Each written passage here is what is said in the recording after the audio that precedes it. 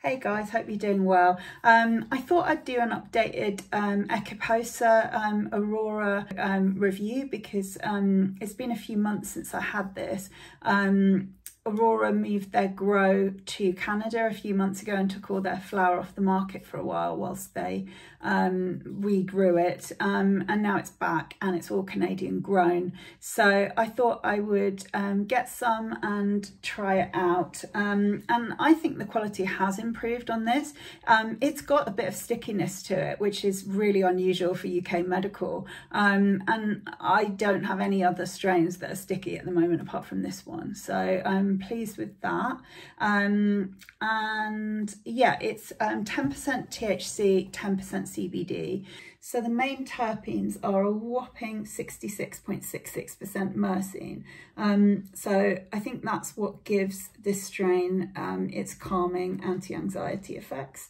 And then it's got 24.69% alpha pinene, which is really good for my lungs. I find this strain, as well as LA Confidential, brilliant for my asthma. And then it's got 4.94% limonene and 3.71% linalool. So it's mainly myrcene and pinene. It's very similar in profile to their LA Confidential, but obviously this is a balanced strain, so it's lower in THC and higher in CBD. But I think this tastes better than LA Confidential. I really do. This is a little bit more complex, and it's a really nice sort of floral, piney taste, whereas LA Confidential I just feel like is a bit one-dimensional.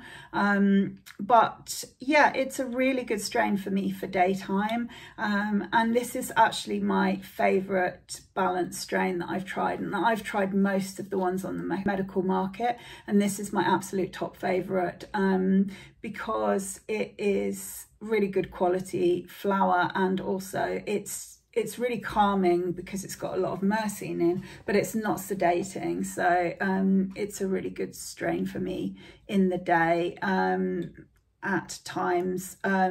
I wouldn't use this if I had really bad pain, because I don't feel like 10% THC is really gonna be enough for my chronic pain. But for my anxiety during the day, to keep a clear head and to get stuff done, I find this a really good strain. Unfortunately, it's the most expensive balanced strain. Aurora is quite an expensive brand. It's £8 a gram, so 10 grams is £80, but the quality is really good and the effects are really good as well. So I'm going to continue to repurchase this, and I'm really glad it's back in stock again. So let me know if anyone's tried Equiposa, and yeah, I look forward to reading your comments.